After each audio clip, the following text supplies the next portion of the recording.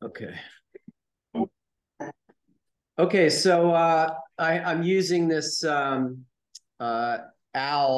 it's called this camera that allows you to see the students. So it's a little more entertaining than the typical Zoom cameras, which are just laptop to laptop.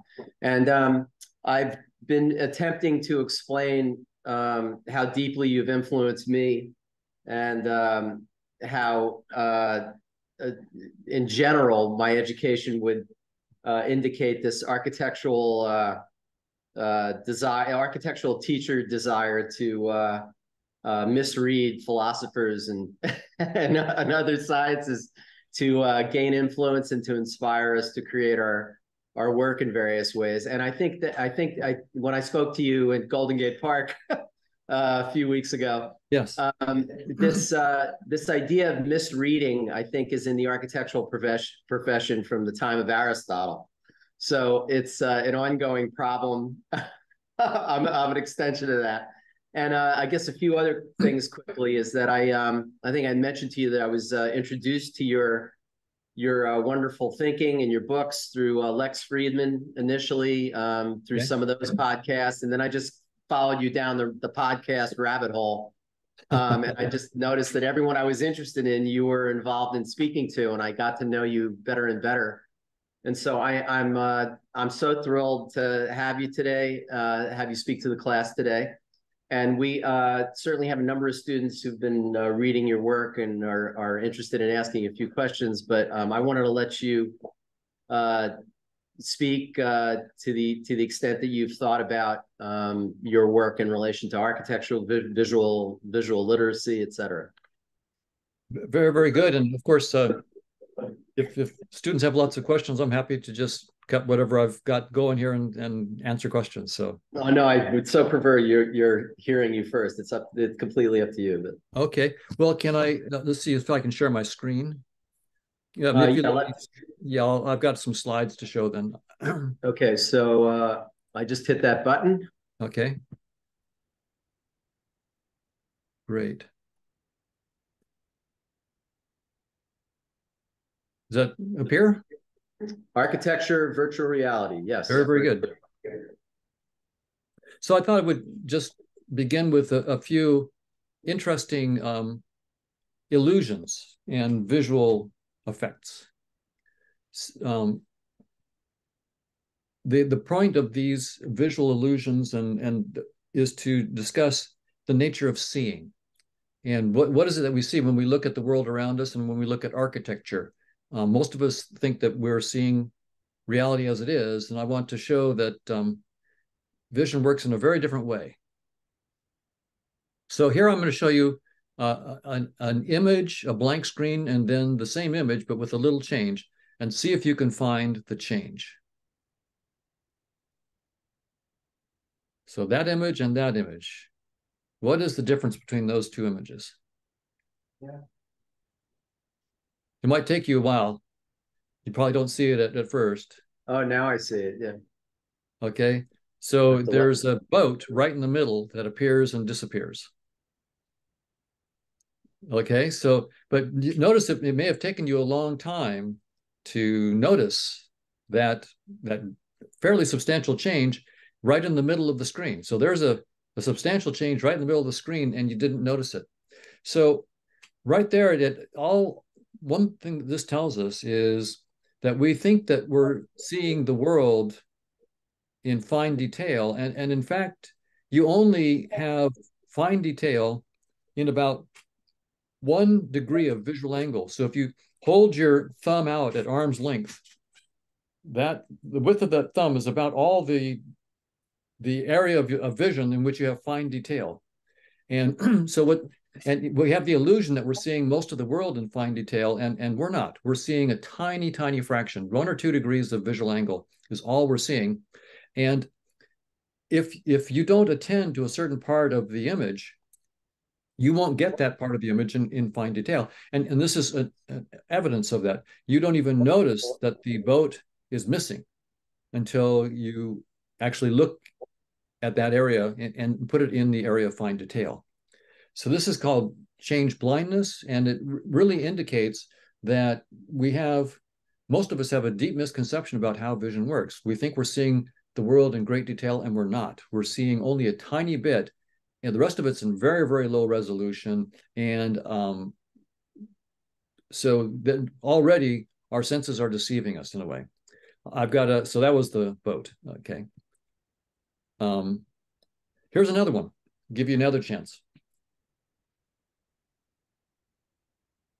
But notice how long you might be looking. You haven't noticed it yet. You're looking and looking and can't see what the thing is. So once again, you think that you're seeing the whole image, and yet you're missing a lot. Do you see what's missing now?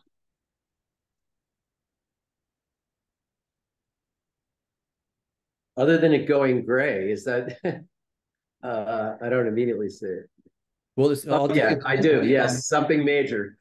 Something major, right. You don't want to leave home without this. So there's the engine. Notice the engine appears and disappears. All right. So this is not again a minor thing, and it's actually an important thing, and it's right there in the middle of the screen, and yet it takes us forever to recognize it. So this is very interesting. When we look at anything, including architecture, we don't take in the whole thing in great detail. We only take in little bits at a time. So that's an important aspect of vision that's not generally well known. One more example. This one might be easier, although it took me a long time. Oh, wow. Yeah. But notice that you didn't catch it right away. It takes a little bit to catch. There's a bar right in the middle of the screen that goes up and down. So once again, it wasn't just one little example. All three examples probably catch you over a while. So when people look at architecture, they're not seeing your entire architectural design at once. They're seeing little bits and pieces at a time. And so that's one thing to keep in mind as we discuss architecture and visual perception. Now so that's one misconception that we commonly have, is that we see all of the world in fine detail in a single glance. No, we don't. You see 1 or 2 degrees of visual angle in fine detail, and the rest is pretty low resolution, and major changes can happen and you won't even notice. Another thing that we tend to think is that when we look around, we see the world as it is. We see the true colors of objects. We see the true shapes of objects. We see what's there and what would be there, even if no one was looking. But let's question that with the case of color. So here I've got a hat that I've put lots of different colors on.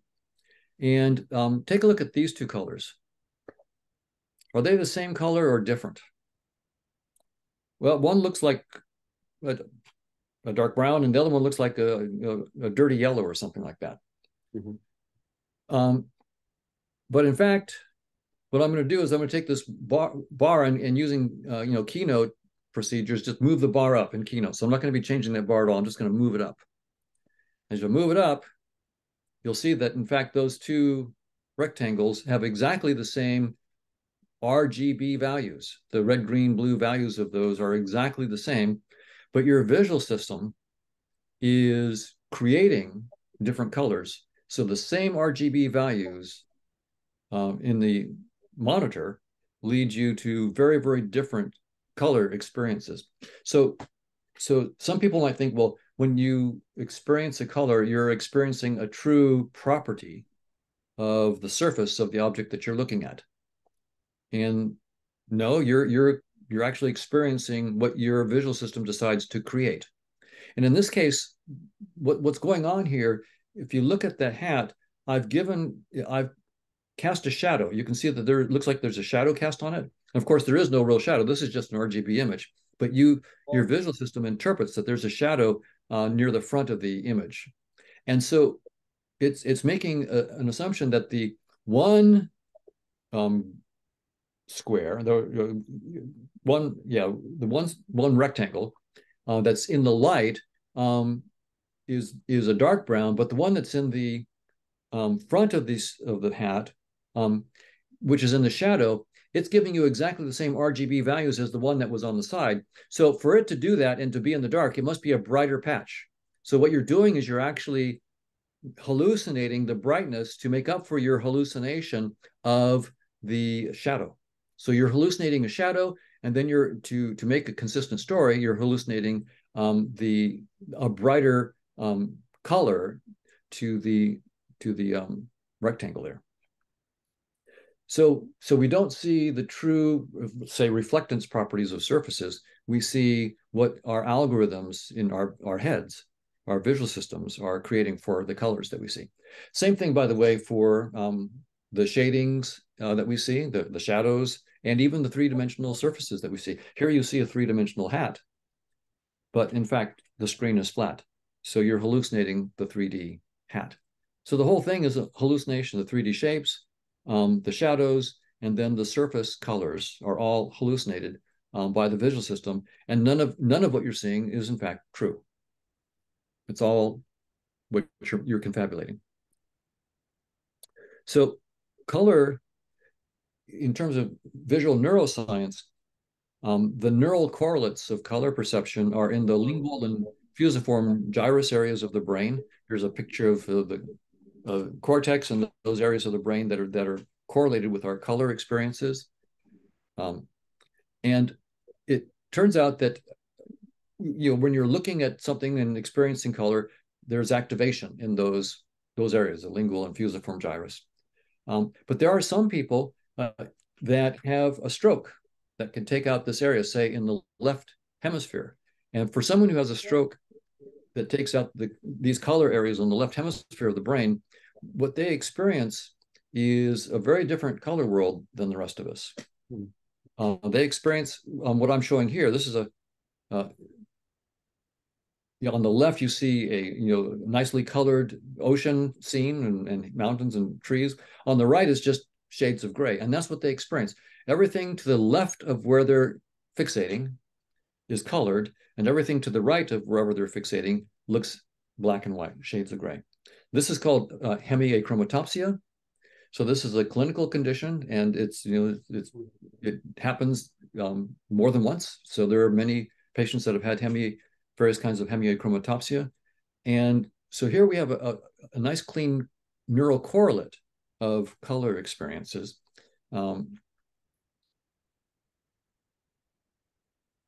If you stimulate so I mentioned the areas, lingual and fusiform gyrus areas are involved in color perception. If you have damage to them, you can lose color experience. But if you stimulate them, you can actually have false color experiences, like color phosphines, almost like you're taking some weird psychoactive drug. So the colors that you experience, again, are correlated with activation, even weird activation of the lingual and fusiform gyrus. Here's another example of how we construct what we see. It's called neon color spreading. You might see a bunch of concentric circles, 4 sets of concentric circles, and in front of them there might be, do you see sort of like a transparent rectangle, a bluish transparent rectangle? Well, there's no rectangle. All I've done is change the color of a quarter of the arc of each circle. That's it. Your visual system then hallucinates the boundaries and the faint blue color throughout that whole rectangle. So this is called neon color spreading. By the way, I should say this is not my invention. I'm giving you an example that I came up with, but this has been just researched by many other investigators prior to me. In fact, everything that I've told you so far has been done by other investigators. So I'm taking no credit for any of this. I'm just talking about it. Okay. So no credit to Hoffman here. This is the one example. This is something I did invent, but all the other stuff I did not. Here, you might see some glowing light blue bars that are moving to the right, and they have pretty well-defined edges to them. Well, in this image, literally nothing is moving. There are no bars, and there's no glowing, no glowing surfaces. All I've done is I've got this static array of dots, and I'm just literally changing some dots from brown to blue, or black to blue, and blue to black. That's all I'm doing. But your visual system then creates an interpretation. It says, oh, well, why are these dots changing color in such a systematic way? Well, it must be because there's some kind of translucent or transparent, lightly colored blue bars that are going in front of the gray dots or the black dots. And so that's what you see. So you're inventing. So vision is always inventing an interpretation. It's constructing its best hypothesis. Friend of mine, Jan Koenderink, a brilliant psychophysicist and mathematician, and vision scientist and physicist. He's arguably the strongest vision scientist alive today. He has this wonderful example. On the right, you see a bunch of squares that are of different colors. But when you take those same squares and rearrange them as on the left, notice that your experience of the colors in each square is very, very different. Now you see on the right, each square looks like one solid color. No change. On the left, each square looks a little bit darker on the left and a little bit lighter on the right side, if you take a look at them. So they look almost like they're shaded, and also they look like they're scalloped, like either slightly dented or slightly convex. But there's nothing different inside any square. They're exactly the same squares as on the right. I've just, what Koenderink did was just rearrange them. And so once again, you see the visual system is making an interpretation of, on the left, it's interpreting that there are colored light sources. Like there's a sort of a yellowish, greenish light from the bottom, sort of a different color light from the left side and the right side and the top. And so with that interpretation, then it's creating its own three-dimensional perceptions of that thing. On the right, you're making an interpretation that there's a single, perhaps achromatic light source that's illuminating the whole thing evenly. So once again, our perceptions of color are not, as some people have thought, that we're just veridically or correctly perceiving the reflectance properties of surfaces. Now, some philosophers have said that, for example, trying to give a realist interpretation of our color experiences, that our experience of color is a veridical representation, in the normal case, of the reflectance properties of surfaces. And what this example shows is that that's false. Our colors are an invention that is loosely, if at all, related to the actual reflectance properties of the surfaces.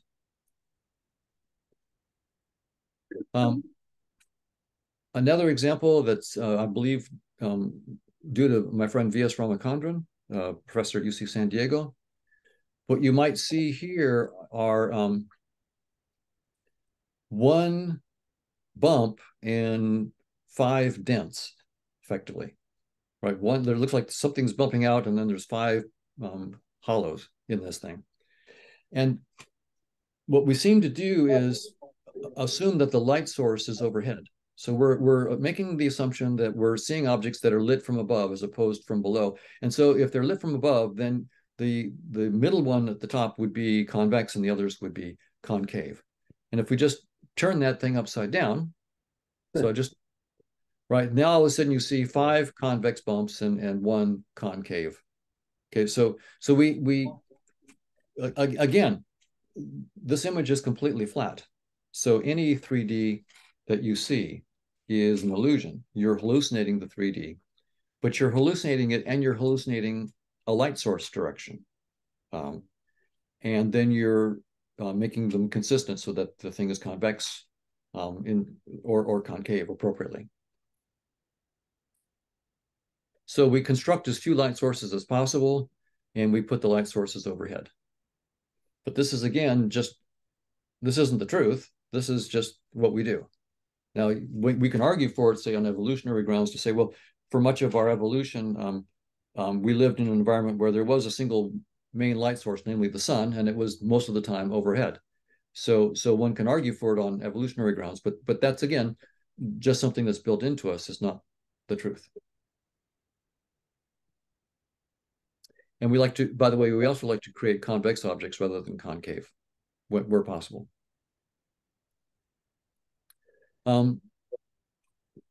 Here's something called White's illusion. The two vertical bars, you might see a sort of a darker gray bar on the left behind the horizontal black bars. Then you might see a lighter gray bar on the right that looks to be in front of the black bars. In fact, the grays of those two vertical bars are exactly the same. This is called White's illusion. So the dark gray and the light gray are in fact exactly the same shade of gray. But you again hallucinate even just the shade of gray. So it's not just color that we hallucinate, but even the shades of gray that we hallucinate. And by the way, if you're interested in these kinds of illusions and a little bit deeper explanation of what's going on here, my book, Visual Intelligence, How We Create What We See, has most of these kinds of examples in it. And I go into much more detail in my Visual Intelligence book about these.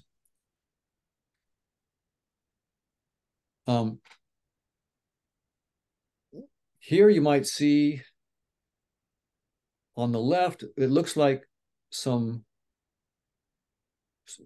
white moons on a sky. And on the right side, you might see sort of dark moons with a cloudy sky. In fact, the shades of gray of each moon is identical to the one on the other side. So the top left moon on the left is exactly the same shades of gray as the top left moon on the right side. Each one is exactly the same. The images are pixel for pixel identical. But it's in the context of the surround that we interpret the one set of pixels as a white moon with dark clouds, and on the other side we interpret each circular area as a black moon with lighter clouds around it. And here I've taken off the surround crudely using Photoshop or something. I just took the surround away, and you can see that as best as I could do it in Photoshop, you can see that they're exactly the same. So here's what they look like with the surrounds, and then when you take the surround away, you see that they're exactly pixel for pixel identical. So once again, we're not seeing the truth, we're seeing what we perceive by construction. And this little example by Dan Kirsten and his collaborators, you might see that ball, it looks like it just went up and then down. Now it looks like it's going to go just along the chessboard. So here it looks like it's going along the chessboard. Now it looks like it's going up, away from the chessboard. But if you pay close attention, you'll see that the ball, in both cases, it takes exactly the same path. So that path of the green ball is exactly the same as that path of the green ball. So the paths of the green ball are exactly the same. The only thing that is changed is the direction of the movement of the shadow that we've put. So now the shadow is underneath the ball, and now the shadow moves away from the ball. And so what you do is you interpret it as having moved up in 3D. So once again, we're not seeing the truth. We're just seeing what interpretations we want to make. So this is my friend Dan Kirsten and his collaborators that came up with this. Oh yeah, and David Mill and Mamassian as well. Here's another fun example. Here you see just a bunch of dots, but if I start to move them back and forth, you might see a three-dimensional shape. It's like a cylinder with dots on the cylinder. And this is called structure from motion. Here, of course, the movement of the dots is only in 2 dimensions. All the dots are only moving in a flat plane, but you hallucinate a three-dimensional structure. You hallucinate the depth. And we can actually write down mathematical equations that pretty accurately capture the 3D structures that you see. Equations, they're quadratic equations that capture the assumption that you're looking at a rigid object that's rotating rigidly in three-dimensional space. So in this case, we can actually build a computer vision system that has, in fact, all the cases that I've been talking about, we can build computer vision systems that hallucinate in ways that are very similar to how your visual system hallucinates the shapes, the colors, the motions, the depths, and so forth. And in fact, what I'm basically showing you are the problems that we have to solve to build computer vision systems that can drive intelligent cars, right? So for cars that are going to be autonomous and use at least passive vision system. I know some cars are using active, they're using various kinds of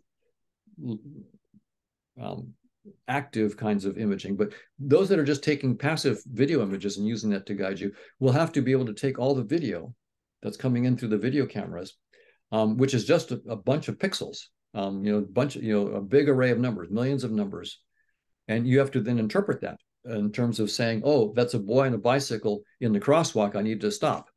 So, I mean, but you don't see that in the original image. You have to actually construct that interpretation. So one reason why,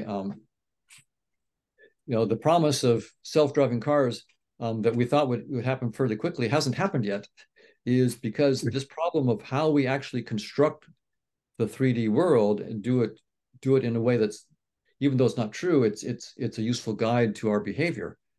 That's not a trivial problem. I started working on this back in 1979, so we've been at it for quite a while, and it's not trivial. And then there were people that were doing it well before me. So we've been working on this vision problem for many years. We're cracking it, but there are literally roughly a third of your brain's cortex is involved in vision.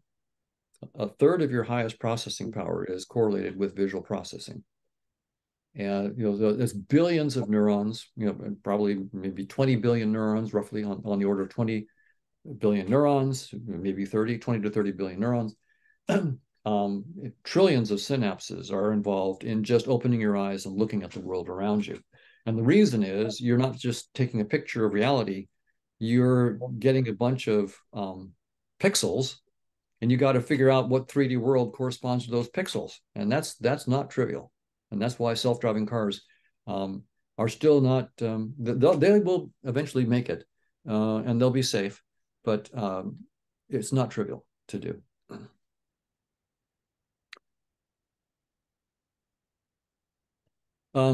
This is the direction that you see the dancer spinning. Some of you may see her spinning. If you're looking down from the top, she might be looking like she's spinning clockwise or counterclockwise. But if you look at her and then look away, she will change. Sometimes she will change the direction in which she's spinning. So if you look at her for long enough, she may change direction. I'll just give you a second to look, and you might try looking away and looking back at her.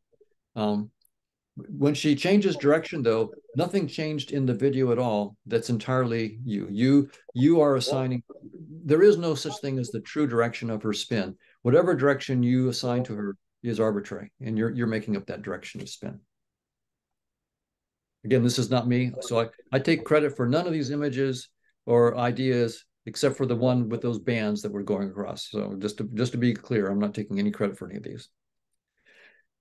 And I'm not taking credit for this one, but here you might see, this is Gunnar Johansson and his colleagues from Sweden, I believe. In these examples, there's just a bunch of dots moving, but you probably see, here's a person walking, here's someone throwing a ball, here's someone doing jumping jacks. Here, you can just see what we call biological motion.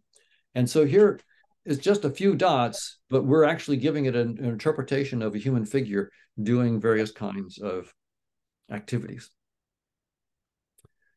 And this was actually, Gunnar Johansson was the psychologist who studied this, but this was actually first done by the Black Light Theater in Prague in the 1960s. So this was actually, they had dancers in the theater. They would turn out the lights in the theater, and the dancers wore like black leotards, but they would have these patches on the joints, like the elbow and the shoulder and the wrist and knee and so forth, that would reflect a black light.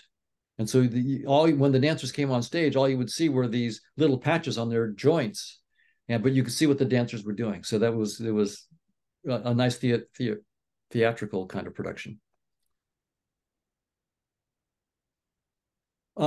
So I was going to change gears, but maybe I should stop now and see if there are questions about this. I can tell you at the top level what I was thinking about doing. This first part was just about visual intelligence, how we create what we see. And of course, that's quite relevant to architecture, because in some sense, people are looking at architecture, and once you understand the rules of human vision and how they work, you can start to play with architecture in new ways. You can create whatever you want people to see. Once you know these rules, you can, in your architecture, purposely design patterns that will give the illusions of depth and shape and color and motion, whatever it is you want. Once you understand these rules, you can, the implications for architecture are endless. And I think that they've not been exploited. I think that very, very few people even understand that you're not seeing the truth, you're constructing it, and there are rules of construction. So if there are questions now, we can talk about this part, and then I can move on to some other things. Well, this already appears to be more fun than a lot of the podcasts that I've seen you in, because we're getting all these visual information from you. This is great. Well, one of the things that I wanted to ask, that I was thinking about when you were presenting some of the images before, is there, we all assume this kind of Cartesian idea that, I think therefore I am, except there seems to be there is a kind of linear agreement, I would argue, that you have to assume when you are showing these examples, that we all are misinterpret or read or interpret sets of images in the same way. So there's a certain consensus in your field that there's something going on in the human brain that is connected, almost maybe it's a hive mind of a sort, where there's a linear level of perception that is consistent, even though those illusions are demonstrating that we are not seeing things as they are. I don't know if that's That's a good point, David. What we find is that, yes, the way I've talked about it so far is to say that everybody sees the same kind of thing. But when we actually do more careful experiments, we find that there are individual differences that can be substantial in some cases. So, and I'll give maybe one of the more spectacular examples of this. It's called synesthesia. So there are some people who are synesthetes, and there are many kinds of synesthesia. So one kind would be that, for example, my friend Carol Steen, everything that she hears, so all the auditory information that she hears, music and so forth, she also she sees a visual shape with a definite three-dimensional structure to it, and a definite coloring to its surface, and a definite motion. And as the music proceeds, that shape and its surface properties are changing dynamically. And every time she hears the same piece of music, she sees exactly the same three-dimensional shape with the same color. So it's not haphazard. So now most of us don't see that. At least I don't see that. But it turns out that there are many kinds of synesthesia. That's one of the more spectacular kinds. A guy named Michael Watson, everything that he tasted with his tongue, he felt as a three-dimensional shape with his hands. So when he tasted mint, he felt tall, cold, very, very smooth columns of glass, almost like they were ice or something like that. And Angostura bitters, it felt like some kind of spongy things that he put his fingers in, like an ivy or something like that, ivy leaves. So every taste had a three-dimensional shape that he could feel with his hands. And so when we talk about, you know, how vision works, we can say that there is some broad agreement across the majority of people, even among non-synesthetes, though, there are differences, and measurable differences that are systematic. And then when you get to synesthesia, you have people who are just dramatically different from what we take the rest of us to be. So from an evolutionary point of view, and you know, my attitude is that evolution by natural selection is the best theory that science has right now about biological evolution inside space and time.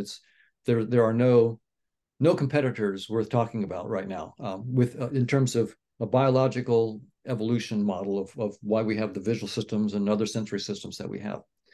Later on, I can talk about why I think evolutionary theory is not deeply true. But inside space and time, it's the best model that we have, and that model really, so evolution by natural selection makes it very, very clear that from that point of view, our sensory systems have evolved to guide adaptive behavior, not to show us the truth. And they've evolved to give us the information we need to act in ways that will help us survive long enough to reproduce. And that process is changing all the time. We're not the final products of evolution. We are in the process of evolution. And so it's no surprise that there's going to be the normal variation and selection that goes on with evolution for humans. So from an evolutionary point of view, you would expect that there might be some broad consensus, but there'd be lots of little individual differences, because those are the mutations that evolution is going to be playing with to see what might work better in the next generation, right? So again, I'm not saying that evolution by natural selection is the final word or is the deep truth, but we have no better scientific model now. And I think as a scientist, that's the level of deep respect we should have for the model. It's the best we've got right now, but also the level of skepticism that's appropriate to science. We can do better. Let's find a deper model, right? So anyway. That's so beautifully said, though, because if I understand the way you're arguing it, the nuances that are the different perceptions in individual human beings, but for argument's sake, even culturally, there are different ways of perceiving color. There are different, there's environmental characteristics as well. But all these different things are, in a sense, as subtle as the different components that allowed survival of the fittest to succeed in terms of evolutionary, outcomes. So there are subtle differences in the way humans see, and again, arguably even subtle differences in the way different cultural milieus can see, and that could describe the differences in some of these tests, or the nuances in tests, or even the nuances in the way different synesthesia works in different people. Absolutely. In fact, I agree with everything you said, David, and I would say this: if we had discovered that everybody had visual systems that worked exactly the same way, no exceptions, same rules, then I would take that as a disproof of evolution by natural selection. That would be an empirical disproof of evolution. So the fact that we have these variations, even the big ones like synesthesia kind of variations, is exactly what you would predict from a theory of evolution by natural selection. And again, I want to be very, very clear. I'm not saying that any scientific theory is true, including my own theories. I don't think we should say our scientific theories are true, or the theory of everything. They're just the best theories that we have so far, and we should treat them with respect because they're the best we have so far. And we should also be looking to overthrow them as quickly as possible with better theories. That's the scientific attitude toward any scientific theory. So one step at a time. Any questions from any of you guys? I have a fun question. Ian Matthews, one of my students. Professor Hoffman. When you say colors are an invention, what do you mean? Are they not a byproduct maybe of higher order evolution? Well, if you asked a physicist about color and said, what properties in the world are colors? They would say that in our standard model of physics, we have bosons, leptons, and quarks, and they have properties like mass, spin, charge, momentum, and so forth. But color is not one of them. Not, red RGB kinds of colors are not any properties. Now, what we as human beings experience as color is correlated with frequencies of photons, right? So the frequencies or wavelengths of photons are correlated with our color experience. But by the way, the correlation is not perfect. But photons have no color. If you asked a physicist, so what's the color of a photon? They would say that you're not talking physics, that there is no such thing as the color of a photon. Photons have zero mass, they have spin 1, and they have frequency or wavelengths. And they have helicity, but they don't have color. That's just not there. So color is entirely a fiction. From a physicist's point of view, color is a useful fiction that our visual systems create. Yeah, it's remarkable. So, one of the ways that I introduced your work to the class was, and we're actually probably the next part of your lecture is going to start going there, but it's in terms of this huge spectrum of thinkers that are now talking about virtual reality. I think you've probably been in a podcast with Bernardo Castrum at this point. Yes, I have. Yeah, we're good friends. And also Nick Bostrom. I don't know if you've interacted with him. Yeah, we haven't done a podcast, but I met him at a TED conference. Yeah, and we had a lecture a few weeks ago here from some folks from Zaha Hadid Architects, who are one of the major firms in the world, and they are creating virtual cities now. Completely computer bounded environments where you can go in and interact with other people. And the goal truly is to get far past video game reality, where you are in an avatar and you can, this has been an experiment ongoing now with computers for years and years.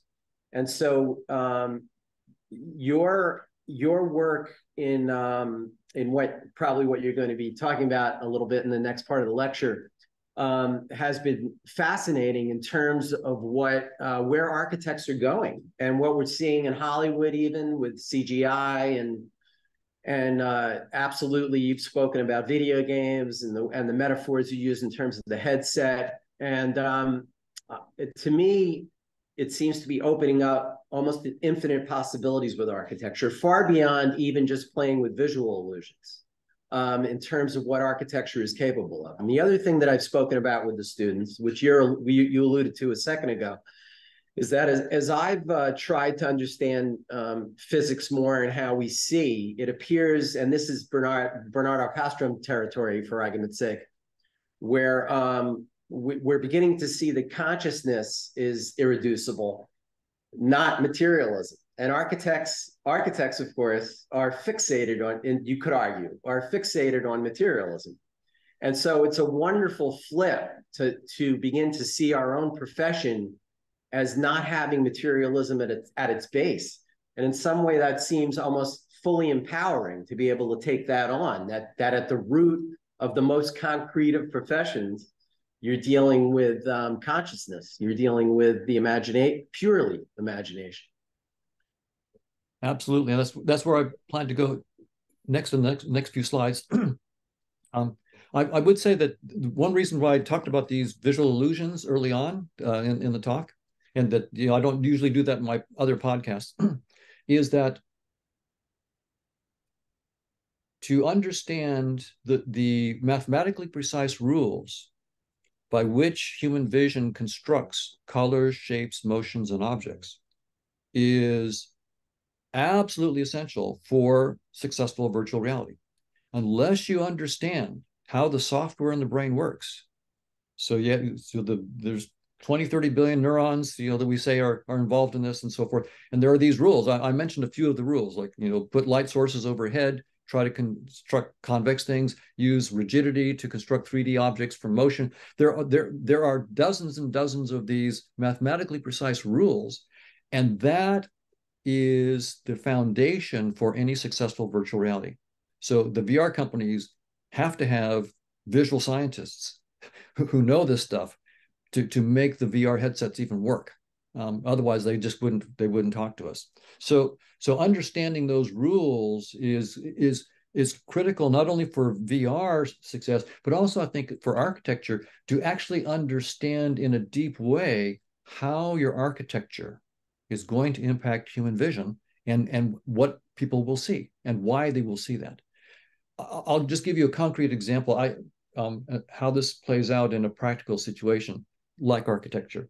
I was hired by some major jeans companies to help them sell jeans. And what I pointed out to them was, remember I showed you that the image back here, we'll go back here, the shaded bumps.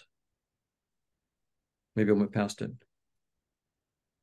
No, that takes a while.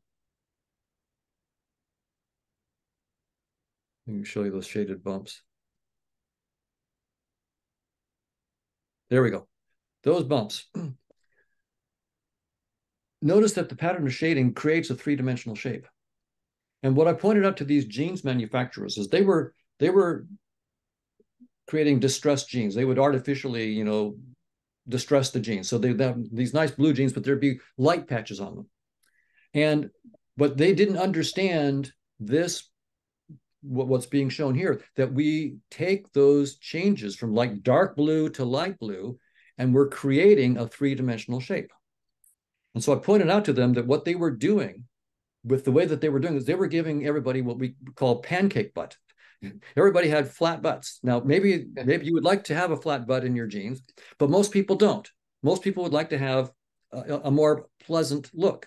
And so what I did was I showed them how to systematically change how they distress their jeans so that and also how to change the structure. So the way that the pockets are outlined and all the details, all of it is telling a story.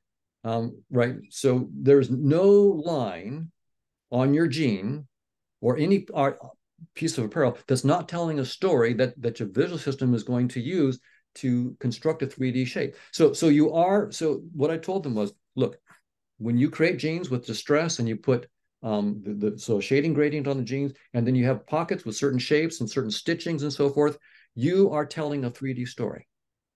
Whether you know it or not, you are telling a 3D story. You cannot help it.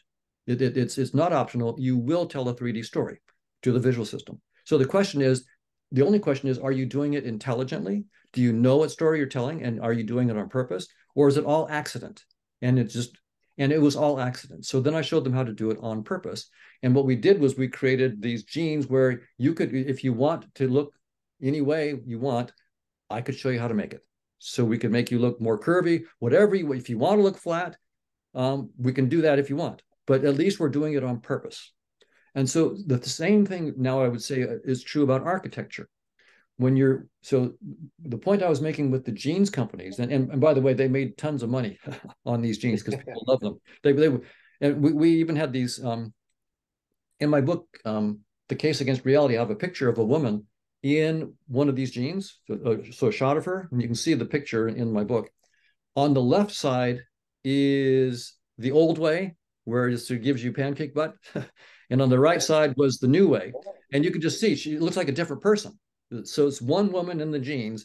On the left side, she looks one way, and on the right side, she looks entirely different. And so, and it's the same woman. So it's entirely what you are priming the visual system to construct.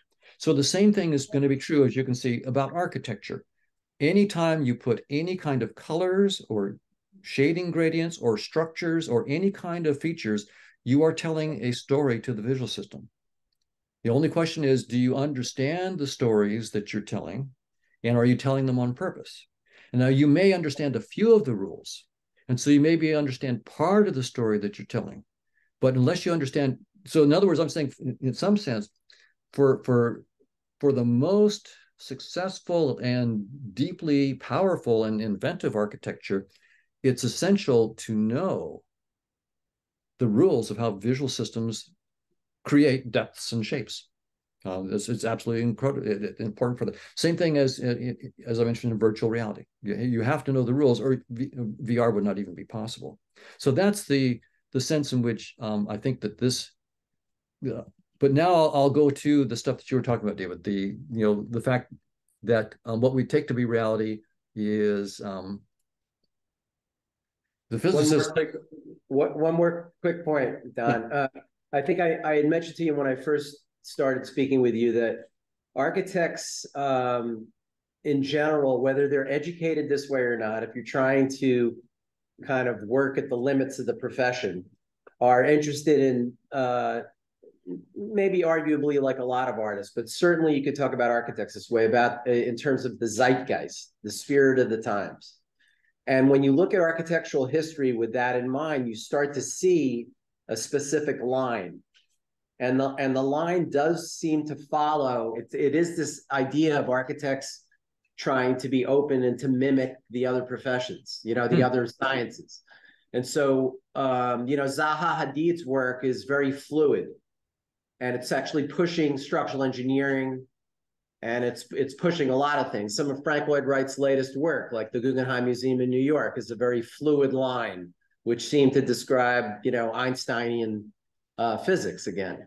So I think there is a component of architecture that I don't know was necessarily fixated on the visual. Certainly, architects are obsessed with light, with bending light and how light hits form.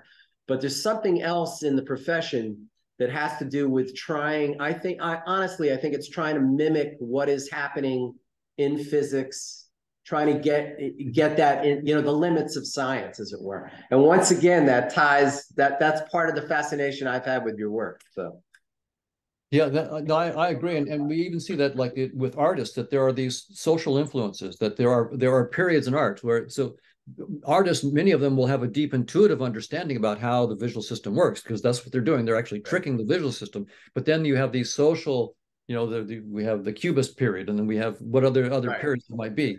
And so there'll be these social trends, but every good artist, I mean, Picasso could do very abstract things, but he could also kill you with a realistic image, right? He could actually, he knew how to make something that was very, very photorealistic as well. And so I think a good architect will want to know all these rules so they could make whatever, they have the flexibility to do whatever they want to your visual system.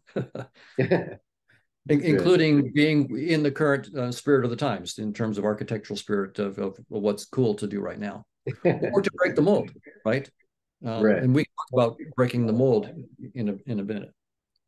So I'll talk a little bit then about reality and what physicists are telling us. So, and also about research on consciousness, and what my colleagues are thinking about in terms of consciousness and reality. So just briefly on consciousness, there are many, many theories about consciousness and how consciousness arises. I've mentioned a few of them here, and they all assume that space and time are fundamental, and that particles in space and time are fundamental. And these particles, when they have the right kinds of complicated arrangements, they create brains and other complicated objects. But brains with the right patterns of activity create our conscious experiences, or the illusion of conscious experiences. So the way I would say 99% of my colleagues who are studying consciousness, all of them are, I would say 99% of them are physicalists. They assume that space and time are fundamental. Physical objects are fundamental. Consciousness is created by complicated systems like the brain, or maybe artificial intelligences that have the right kinds of complication. And panpsychists as well. So there are some panpsychists who would claim that space and time are fundamental, but that behind the fundamental particles of physics, there is also consciousness that sort of breathes fire into the equations of physics. But high energy theoretical physicists, so that's a specific branch of physics, high energy theoretical physics. These are the theorists who are pushing the frontiers of physics in terms of their understanding of space-time. Right? They're using the highest energies, like they're the ones that are at the Large Hadron Collider looking at particles, smashing particles together to study quarks and gluons inside protons and so forth. So this is their domain. It is the fundamental nature of space-time. And what many of these high energy theoretical physicists are telling us now is that space-time is doomed. It's not fundamental. We've assumed since Newton, at least, that space and time, or their combination into space-time, is the fundamental nature of reality. And now those scientists whose turf this is are telling us it's over. The experts on space-time are telling us it's over for space-time. It's not fundamental. And here's just a few quotes. Nathan Seiberg at Princeton Institute for Advanced Studies says, "I'm almost certain that space and time are illusions. These are primitive notions that will be replaced by something more sophisticated." Andrew Strominger at Harvard says that the notion of space-time is clearly something we're going to have to give up. Nima Arkani Hamed at Institute for Advanced Study at Princeton says the very notion of space-time is not a fundamental one. Space-time is doomed. There is no such thing as space-time fundamentally in the actual underlying description of the laws of physics. And David Gross, who won the Nobel Prize for his work on quantum chromodynamics, says there is no operational meaning to distances smaller than the Planck length. He's explaining why space-time is doomed. That it ceases to have any meaning at small scales, the Planck length. That's 10 to the minus 33 centimeters, 10 to the minus 43 seconds. So, yeah. No, question. When we discovered that color is actually, when we pull the headset back, and we discovered that color is actually a manifestation of wavelengths, we never said color is doomed. Why doom our current window of understanding or our current perception? Why use that type of language? Okay, so when the physicists say space-time is doomed, they're not saying that space-time is not useful. They're saying if you're looking for a fundamental scientific theory, space-time is not it. We thought it was it, but we were wrong. So this is the same attitude with color. No one takes color to be the fundamental nature of reality. At least most physicists don't. But in that case, most of us never proposed that color was a fundamental reality. But physicists did think that in physics that space-time was the fundamental reality. And so in that sense, it's doomed. There's got to be a deeper, mathematically precise structure that's entirely different from space-time. So but I would be happy for you to push back if that's not a satisfactory answer. Well, I still hope it's turtles all the way down, though. It's like even Arkani Hamed behind what he is working on, which is some type of flat geometry, whatever that is. And I've heard other mathematicians and philosophers talk about it as well. I mean, it's fascinating and also in that sense, we are inside a projection in this sense, right? That's right. So yeah. Basically what they're saying is that our perception of the universe in terms of space and time is not deeply true. It's a useful tool down to 10 to the minus 33 centimeters. Now, notice that 10 to the minus 33 centimeters, not 10 to the minus 33 trillion centimeters, just 10 to the minus 33. The whole thing falls apart. So it's think of it as a data structure, and it's a fairly shallow data structure. It's fairly trivial. and it only has 3 dimensions of space and 1 dimension of time. I think of it as a VR headset, and we got a cheap model. So space-time is a sort of a cheap model headset, a VR headset. And the physicists are realizing that the high energy theoretical physicists realizing, okay, well, we thought space and time was fundamental. It's doomed for being fundamental. It's not doomed for being useful. It's perfectly useful. We use space and time all the time. But for us as theorists looking for a deep understanding of the nature of reality, space-time is not it. And so in that sense, space-time is doomed. But now, as David mentioned, they're in the last 10 years, they have gone beyond space-time. So this is all new, but they found new structures, mathematical structures beyond space-time that allow them to make empirically testable predictions inside space-time, for example, about scattering processes at the Large Hadron Collider. And they make successful predictions about those scattering processes. And in fact, in many cases, they beat the predictions you can make inside space-time in the following way. For scattering processes like 2 gluons go into each other and 4 gluons go spraying out, if you do it inside space-time using Feynman diagrams and quantum field theory, it's hundreds of pages of algebra, millions of terms. Right. If you do it with the new structures that have just been published in the last 10 years that are entirely outside of space-time, and I should be clear, these are not like little things curled up inside small dimensions of space-time that you can't see. We're letting go of space-time altogether. We don't need space-time. These are beyond, entirely outside of space-time. So think of space-time as a headset, and the physicists are saying we're taking the headset off and we're looking at what's behind the headset. Okay, so these new structures are behind the headset, something called the amplituhedron, decorated permutations, and they make mathematically precise predictions of these scattering amplitudes. But what was millions of terms inside space-time can be done in many cases in 4 or 5 terms that you can write by hand and compute by hand. So all of a sudden, the math, when you let go of space-time and go outside of space-time, the math becomes simpler and you get the right answer. And moreover, they find new symmetries that are true of the data, of the scattering data, but cannot be captured inside space-time. So space-time is our headset. It's not the truth. When we let go of the headset and go to a deeper level of reality, all of a sudden the math becomes much easier and we see new symmetries that are true that we couldn't see with our cheap headset.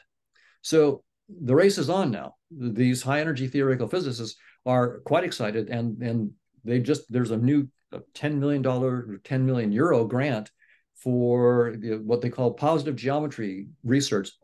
Positive geometries are like the key structures that they're finding outside of space-time. So just in the last few weeks, big money pouring in because the race is on for what's beyond space-time. So space-time is doomed, but the money is going into what's beyond space-time, and the race is on. And I was getting it all sounds like architects are going to win it in the end. No, in terms of geometry being outside space-time. When I've listened to a lot of these guys, it's like, oh, it's maybe the architects can help in there.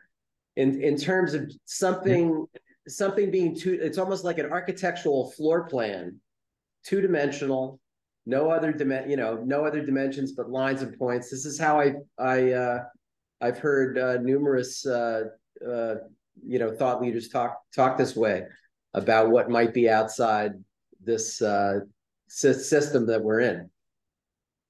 That's right. Well, we're at a very interesting point in the history of physics, because the younger generation that makes the next exploration, right? It's the older generation that has to die with their theories. But the young guys and young female theoretical physicists who are doing this interesting work, they're finding these what sort of called a class of positive geometries. That seems to be one of the big things, these positive geometries. And then the other structures like decorated permutations to sort of classify these geometries and get their deep invariant properties. And so but these are like static structures. There's no notion of, typically physics is about change, about dynamics.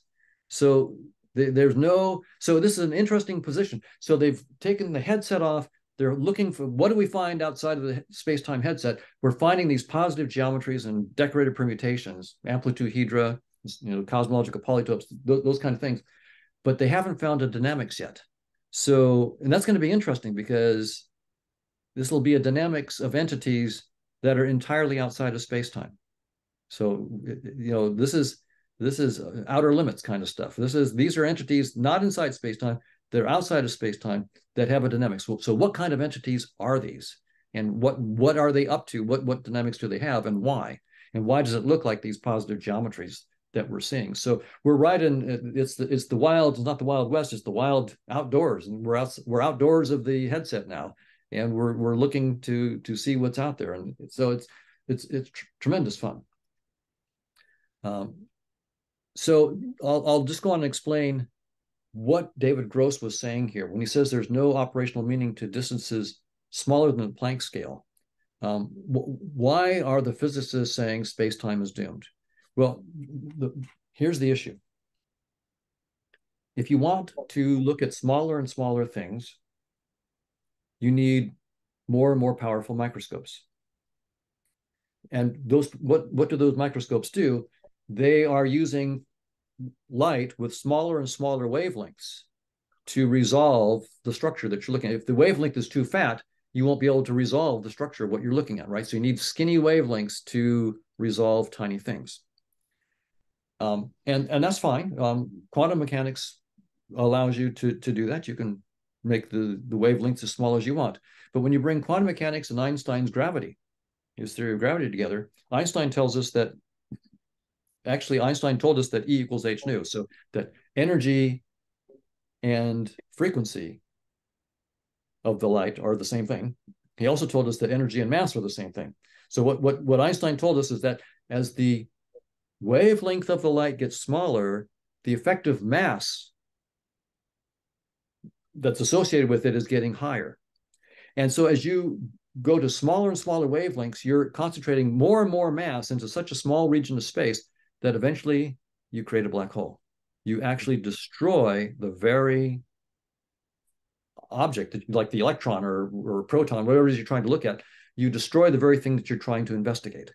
So the smallest thing will not allow itself to be measured. Well, space right. collapses itself. The space itself throws up its hands and says, "I give up" at 10 to the minus 33 centimeters. And again, from my point of view, that's 10 to the minus 33, not 10 to the minus 33 trillion, just 10 to the minus 33. So this thing is a shallow data structure, throws up its hands really, really quickly. And I imagine that within a couple centuries, our technology will be knocking on that door and we'll be going, okay, well, we can now probe at that length, and now space-time literally falls apart. We're not there yet right now, but hey, we just over a century ago, we only had pea shooters compared to our current colliders. So in a couple centuries, we'll be knocking on that door, and the limits of space-time will be right in our face. And the 10 to the minus 33 as opposed to 10 to the minus 33 trillion will be a serious barrier. So that's why space-time is doomed. And by the way, it's not just space-time, it's also quantum theory. Quantum theory cannot be fundamental. It has to arise as well. Many high-energy theoretical physicists say that quantum theory has to arise with space-time together. The new structures that, for example, Nima or Connie Hamed at Princeton has found don't have any so-called Hilbert spaces in them. So there are no Hilbert spaces, there's no quantum mechanics, but he shows how space-time and quantum mechanics arise together as simple projections of this much deeper structure. So it's the space-time and quantum theory that are both doomed as being fundamental theories. Professor Hoffman? Yes. Is chemistry doomed because it can't predict protein folding? And is gravity doomed because it can't predict the three-body problem? Well, so chemistry, with chemistry, we have just in practical problems, right? The thing is so complicated that, you know, and the rules of quantum mechanics are so complicated that it's hard for us to predict, you know, lots of, you know, complex chemical interaction. So, but ultimately, that wouldn't be the reason why you would want to say that chemistry is problematic. I mean, the fact that it's complicated. We're now building AIs, for example, that are able to help us in understanding how chemistry can work in complicated situations. But that's not physical. I'm sorry? Those AI models are not a physical model. They're not modeling physical reality. They're modeling, it's like next word algorithms, but next then algorithms. Right. That's right. So there you're this, when an AI learns something, it's not really clear how they've learned it, right? You'd have to actually go inside all the deep data structures that they evolve to understand what it is. And that's actually an interesting open issue in many AI projects is, so the system is working. What did it learn? How do I know? Well, look, you have to go inside all this code to figure out what is it that it really learned. It's giving us good answers and it's giving us all sorts of insights, but we have no idea what kind of knowledge structures that it's built. But now, so ultimately, when we say that space-time is doomed, as in terms of being, all that they're saying is, if you're looking for a fundamental theory of everything, space-time cannot be it. Sure. So if you're looking for the theory of everything, it will not include the idea of space-time. Space-time. Yeah. Okay. Now it turns out that chemistry is something inside space-time. Right. So ultimately, chemistry and gravity are doomed because space-time is doomed. So everything that we know and love inside space-time, from a theoretical physics point of view, cannot be the fundamental nature of science. And for science to progress, we cannot cling to space-time or things inside space-time. We've got to step outside, and when we do, we're rewarded. We find new, deeper structures that do the scattering amplitudes much more easily and give us new symmetries that we didn't know before. So we're being patted on the back and told, hey, this is you're making a good move. You're discovering something outside space-time. Well, so I think you've said this too, though. I mean, ultimately, there is no true theory of everything. It's infinite.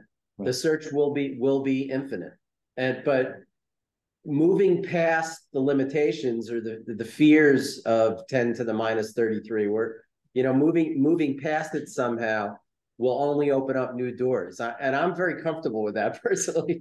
I'm glad.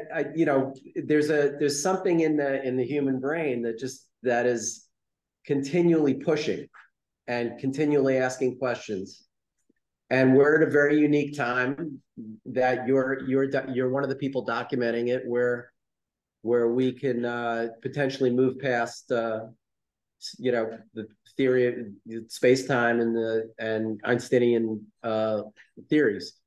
And I wanted to say one more thing, though. Just I think we're on the same page. But if you take a look, what I was mentioning, the Guggenheim Museum in New York City. Have you been in it, by the way? Have you had a chance? Yeah. So that has that particular, he did that as an architect. That idea came from doing a parking ramp. He had a commission to do a parking structure in Pittsburgh, and then that was canceled, and he got an opportunity to do the Guggenheim Museum. And so it's this idea of an infinite loop that just keeps going. It's actually asymmetric. It's kind of a cone shape, and the ramp just spins out into infinity.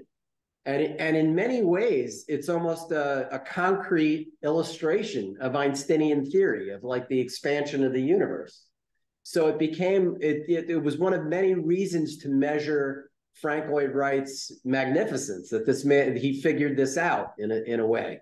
Yes. And so when you think of going beyond space-time, that's as an architect, that's fascinating to me in terms of how in the world, what kind of new spatial construction could possibly, be evocative of what Arkani Hamed is imagining. And so, does the philosopher come first? Does the scientist come first? Does the artist come first? I'm not so sure. I don't know. I think that sometimes the innocence of the artist is, cubism Was it aligned with Einstein? Did Picasso talk to Einstein and then interpret Einstein? I don't think so. I think there was a lot happening that created this new way of seeing people. Absolutely, absolutely. I agree with all the points you made there, and I would also emphasize one of your earlier points that there is no theory of everything in science. So it's not just space-time that's doomed.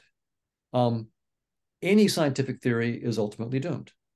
The next generation will replace it, and that's part of the glory of science, is that we will never have a theory of everything. We will always have just our next theory, and then the following generation will then find its limitations. If they do their job, they'll find its limitations and go deeper. And so every specific scientific theory is doomed. None of them are going to be fundamental. And so there is infinite job security in science, and infinite creativity possibilities in architecture as a result. So in fact, there's nothing special about space-time being doomed. Space-time is just the reason it's a big deal right now is it had our imagination in its grip. And it's hard for us to let go of space-time. It's got a particularly strong grip on our imagination. And for most of us, it's almost like a personal offense to think of space-time as not being fundamental, because that's something I deeply believed. How could I be so deeply wrong? But ultimately, the lesson of science is that all of our theories are trivial compared to whatever reality might be. But we go from one theory to another, probing different perspectives on reality. And that's the best science can do. And that gives us infinite possibilities for perspectives in architecture as well. So I'll turn to briefly an evolutionary argument as well, that we don't see the truth. So, I mean, you might say, well, the physicists are telling us that we're seeing the world in terms of space and time, and that's not true. But surely evolution, I mean, we've evolved to see objects in space and time. That's how we evolved, according to Darwin, to do that. And surely we evolved to see the truth. And so most of us think that, if evolution shapes sensory systems to keep us alive, and the best way to keep us alive is to tell us the truth. So surely we see objects in space and time, and we've evolved to see the truth.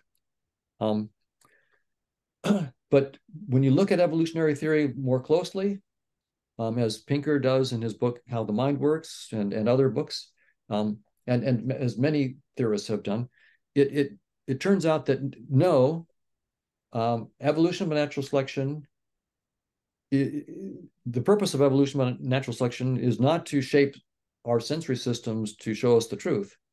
It's, as Pinker says here, we evolved by natural selection to solve problems that were life and death matters to our ancestors, not to commune with correctness. In other words, evolution shapes our sensory systems to keep us alive long enough to raise kids. Period. That's what it's for. More technically, we say evolution shapes sensory systems to guide adaptive behavior. And that's what it does. Darwin's theory says sensory systems are shaped by evolution to guide adaptive behavior. We then like to add a little bit to Darwin's theory. And of course, the best way to do that, the best way to guide adaptive behavior, is to show you the truth about reality. Well, no. As it turns out, absolutely not. For one thing, computing the truth, whatever that might mean, might take too much time.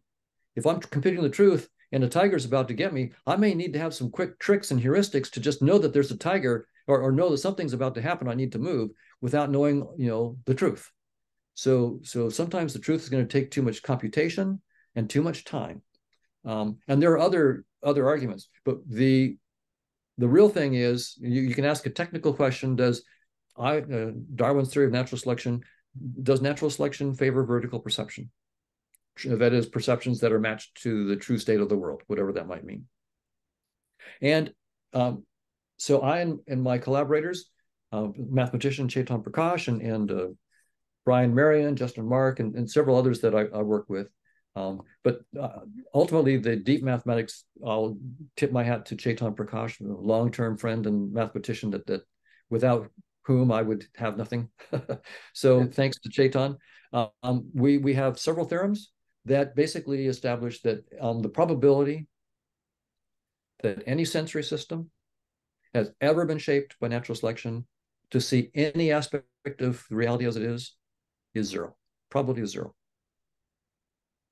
And that's just follows from Darwin's theory, using what's called evolutionary game theory as a mathematical instantiation of it. So if you take evolution by natural selection seriously and use evolutionary game theory, then you prove. If you have a mathematician with you, it's easy. If you're me, it's not easy.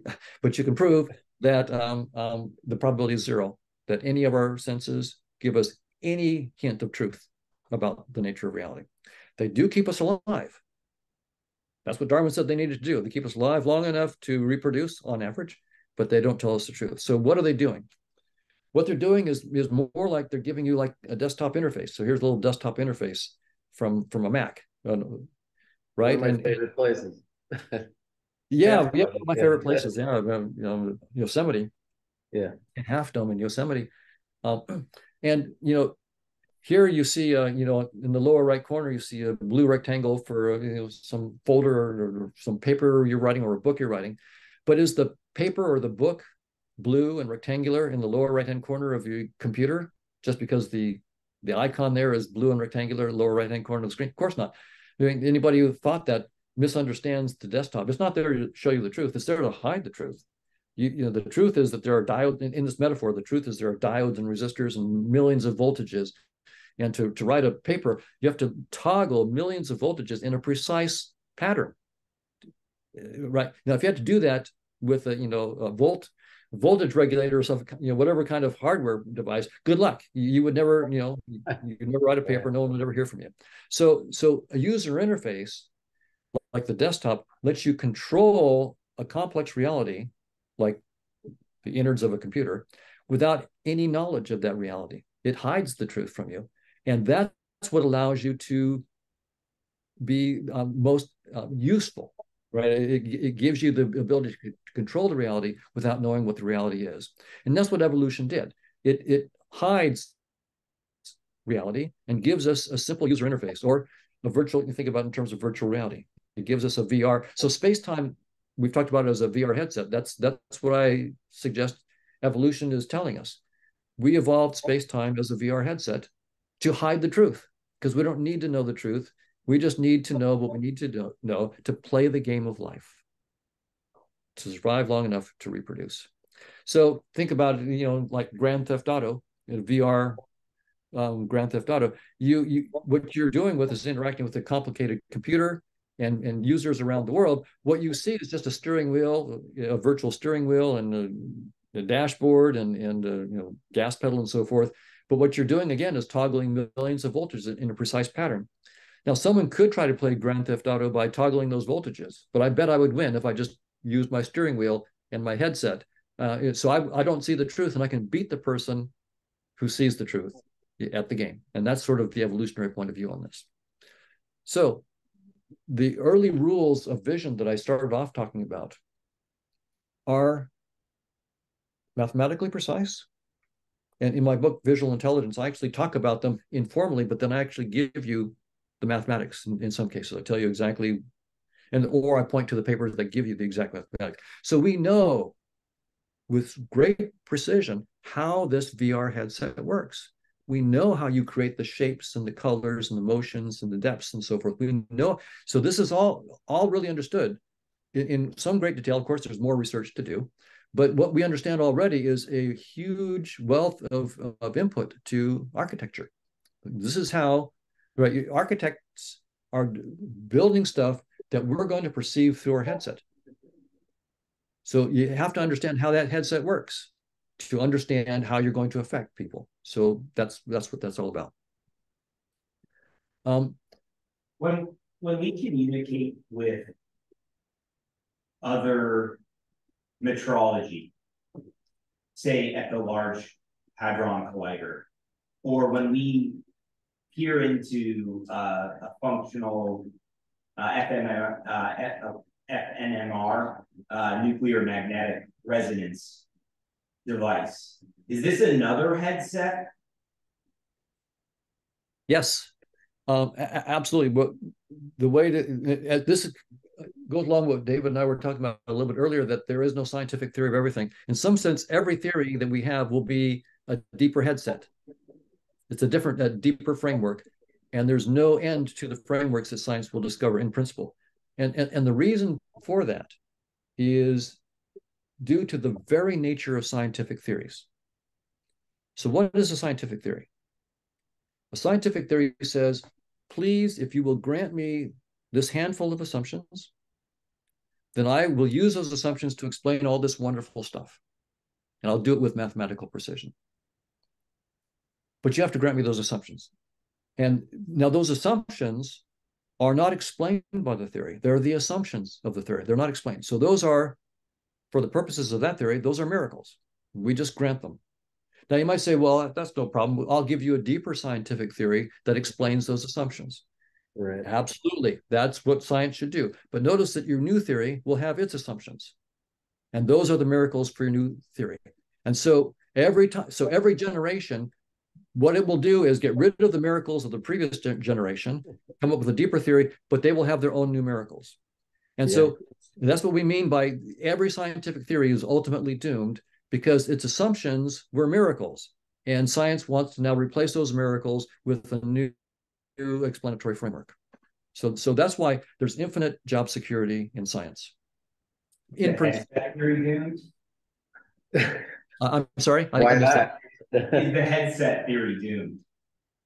Like as we, or is it just an infinite? Like once we find something smaller than the Higgs boson, and we add another layer to, or do we just add another layer to the headset? Yeah, well, I would say that the VR headset metaphor is just a useful metaphor for where we are right now with our current technology and so forth. It's sort of the metaphor for a good metaphor for this time to help us take the next step we need to take, in getting to it.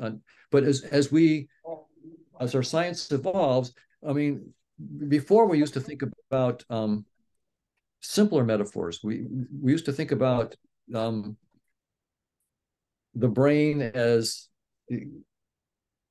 and space-time, in Newtonian terms, and even before that, simpler terms. We've had these various metaphors that have gotten more sophisticated as our science has got more sophisticated and technology gets more sophisticated. So yeah, ultimately the VR headset metaphor will look quite dated and antiquated, but right now it's a useful metaphor. So yeah, my metaphor is doomed too. My VR headset metaphor is doomed. Absolutely. Sure. Yeah. That's right. But isn't it? Yeah. Back to my point. Like, why use the word doomed? Isn't it a wonderful place that we're at right now? And isn't aren't our ancestors, aren't even their shortcomings, aren't they beautiful? Well, oh yeah. So well, again, the word doomed is, I'm just quoting the theoretical physicists, namely David Gross and Nima Arkani-Hamed. And so I'm just quoting them. They're the ones who are saying, it's doomed.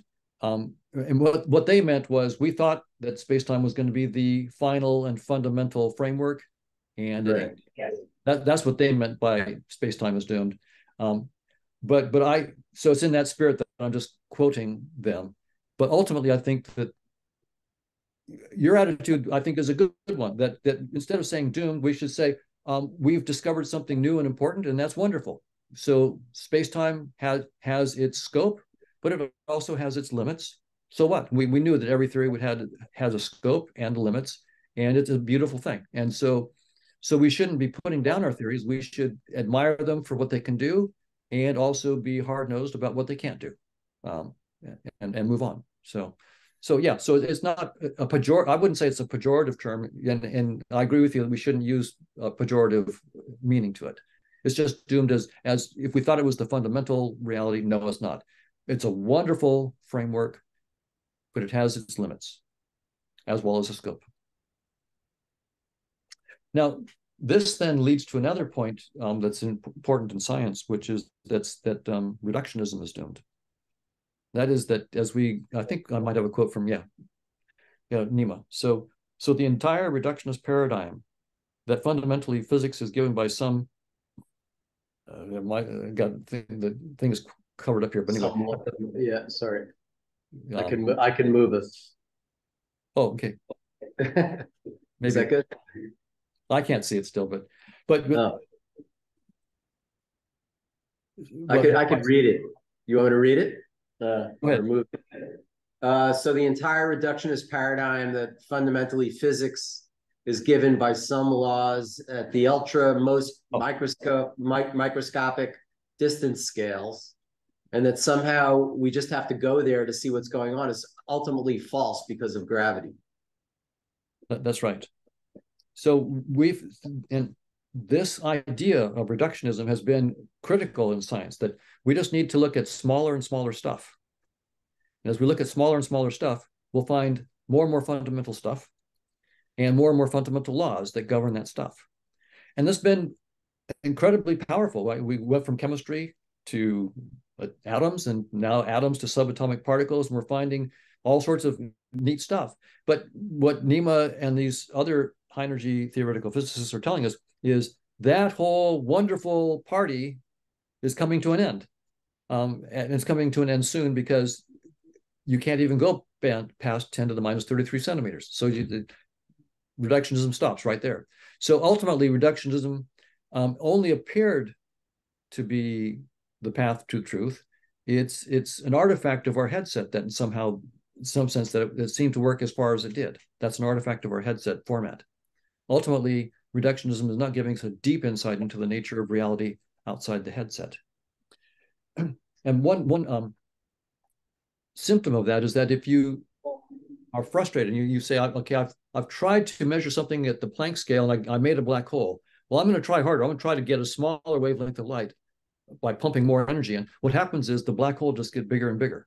So in fact, you actually see reductionism in reverse. As you use stronger and stronger, smaller and smaller wavelengths, what's happening is you're losing more and more of space-time. You're just, so it's a reversal of the reductionism.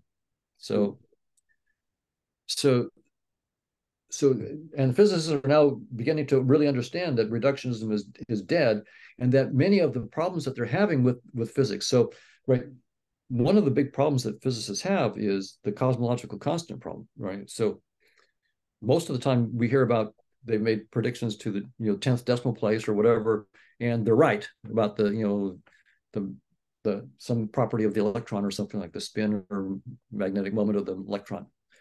But what about the mass energy density of the vacuum? How close does quantum field theory get you to the correct answer for the mass energy density of the vacuum? You might say, well, maybe they're off by 1% or 2%, or maybe they don't have to 10 decimals. Well, it turns out that they're off by, depending on who tells you, somewhere between a factor of 10 to the 60th or 10 to the 120th. That is, they're off by 1 followed by 60 zeros or 120 zeros or somewhere in between. That's how many power orders of magnitude they're off. So this idea that reductionism fails may be a big part of this whole mess, of the cosmological constant problem. It's not talked about too much, but it's a big embarrassment in physics right now that we can't get the cosmological constant right.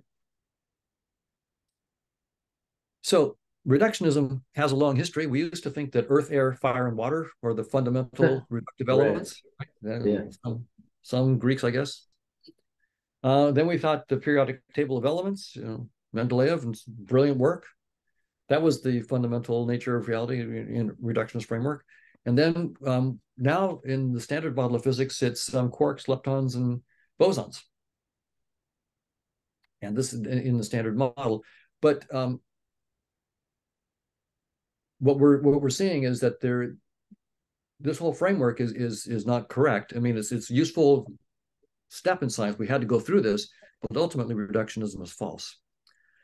Now, in terms of studies of consciousness, as I mentioned earlier, all theories of consciousness, I would say 99% of my colleagues and friends who are doing work on consciousness are reductionists. They believe space-time is fundamental, and that reductionism is true, and that fundamental particles are the fundamental constituents of reality. complicated collections of those particles lead to more macroscopic objects like these pyramidal neurons in the brain, and neurons and glial cells and other kinds of cells together form things like brains, and then brains with the right properties give rise to consciousness. And that's sort of the standard view of most of my friends and colleagues who are studying consciousness. And the problem is that if space-time is just a headset, objects in space-time exist only when you perceive them, and they don't exist when you look away. So this is one of the, I haven't made this point out, but this is, if you were starting to feel comfortable with what I've been saying, I'm about to make you very uncomfortable, because what I'm saying is the idea that space-time is doomed, that is just a VR headset, means the moon does not exist when it's not perceived. Your moon exists when you perceive it, because you're creating that moon in your headset. You render it. When I look away, my moon is gone. You might see a moon, but it's, again, think about a VR headset. If you're playing Grand Theft Auto, and I look over and I see a red Ferrari to my right, I can ask my friend who's in China, who's playing with me, and ask, do you see the red Ferrari? And he says, yeah. And I say, I'm gonna look, I'll look away. For me, the red Ferrari that I saw is gone, because there is no red Ferrari. It was just pixels in my headset, right? And I saw a red Ferrari from those pixels. But there is no red Ferrari in the supercomputer. You can look in the supercomputer, there's no red Ferrari there. But my friend could say, well, I still see the red Ferrari, so it's still there. Well, no, he's just rendering his own red Ferrari from his headset, but there's no red Ferrari in reality.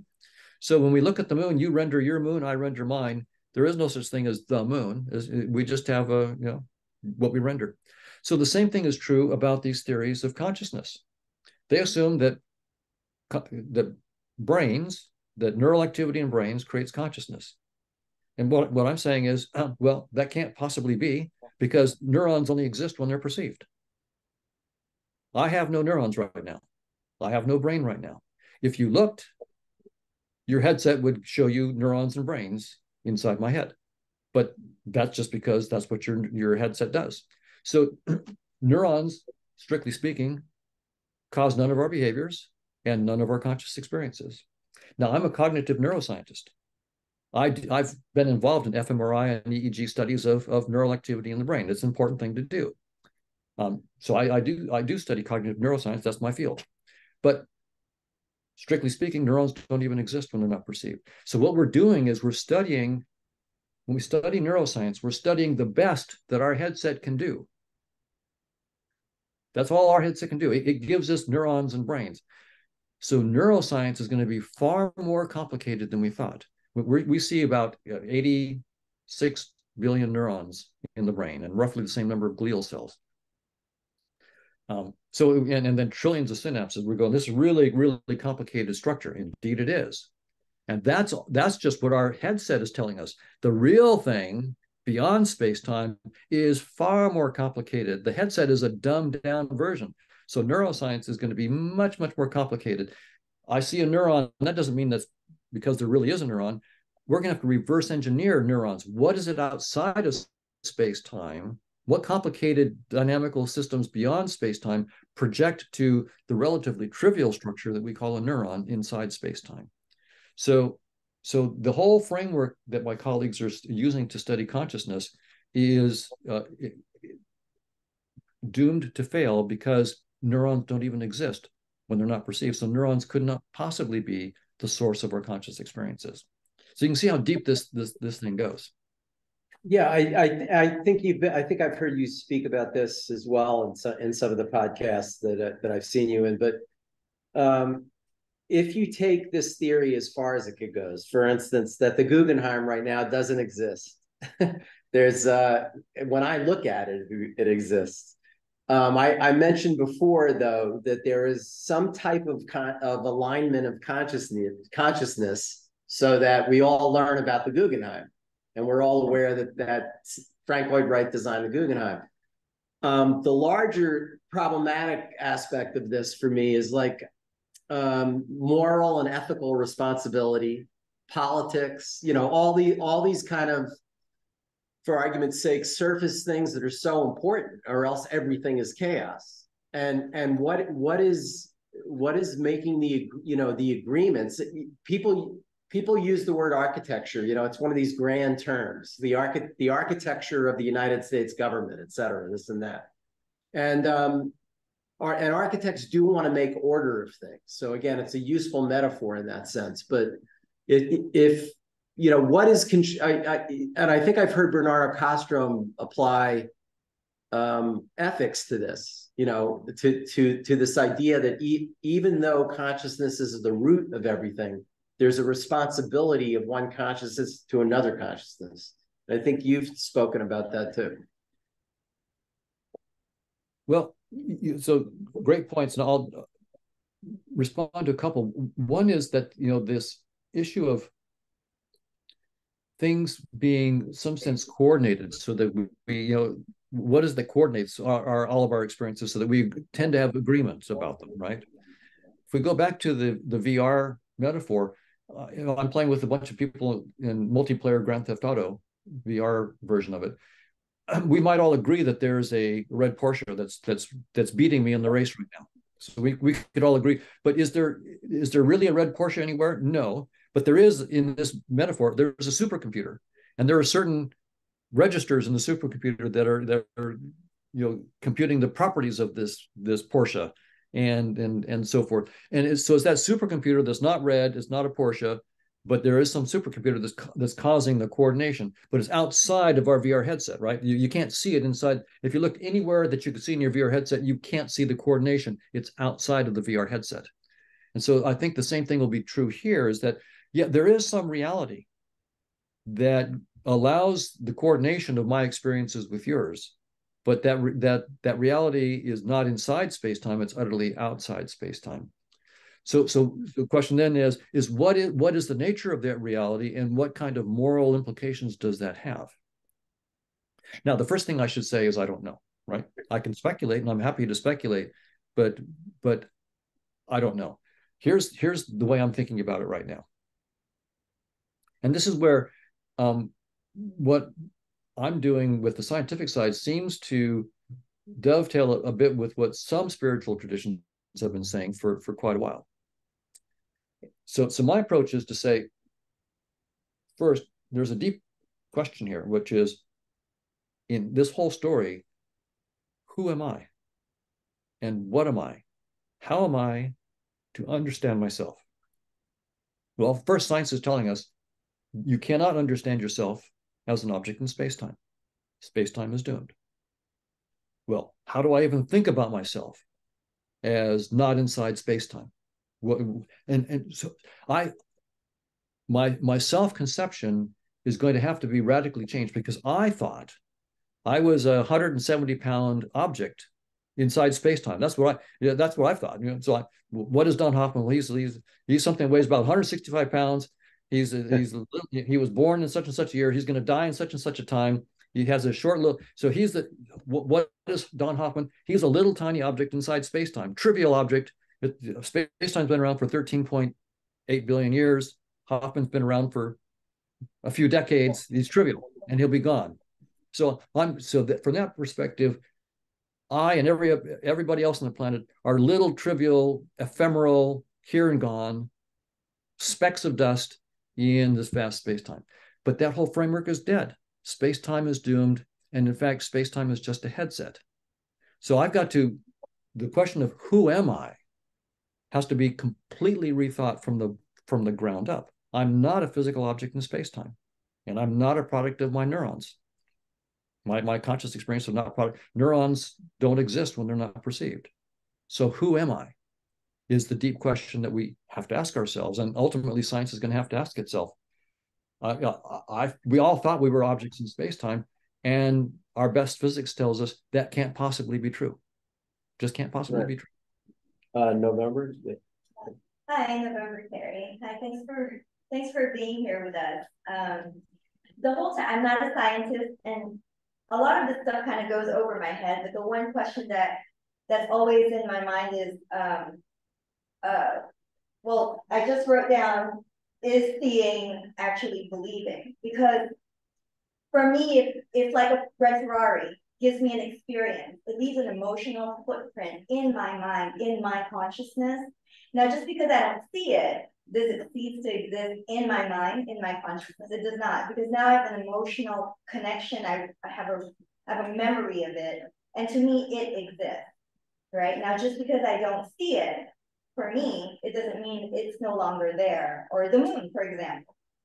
I have an emotional experience with the moon, but I know it's there even if I don't see it. And this kind of, we asked a question earlier before the class started for architects, because our buildings are not going to last forever.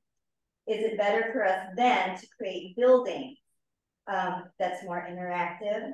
Because when they disappear, they don't cease to exist because people who have been there remember how it made them feel.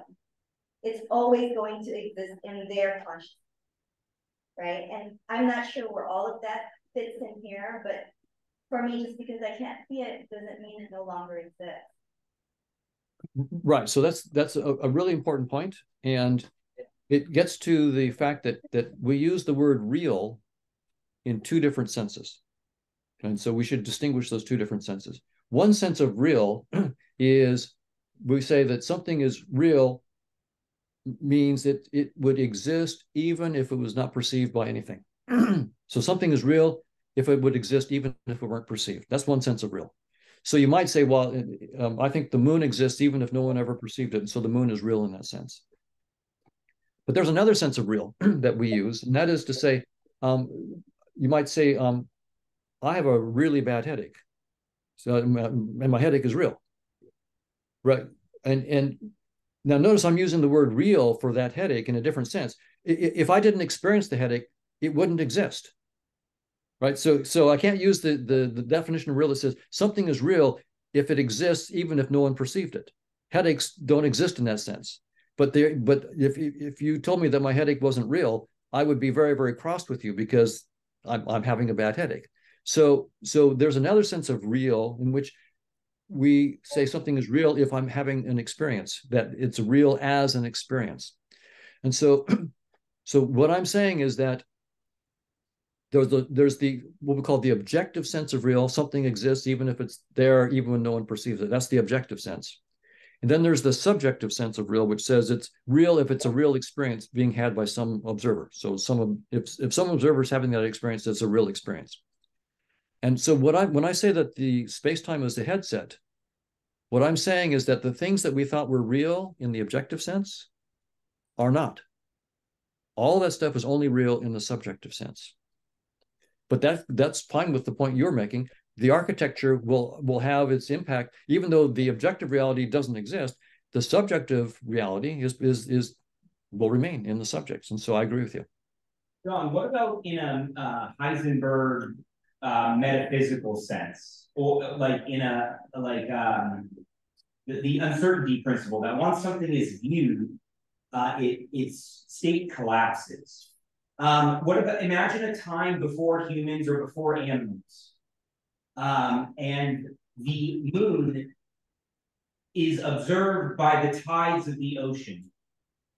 The tides of the ocean, just by feeling the gravity of the moon, recognize the existence of the moon. And therefore, because everything and everyone is permanently interconnected, there is never a time at which you aren't viewing the red Ferrari.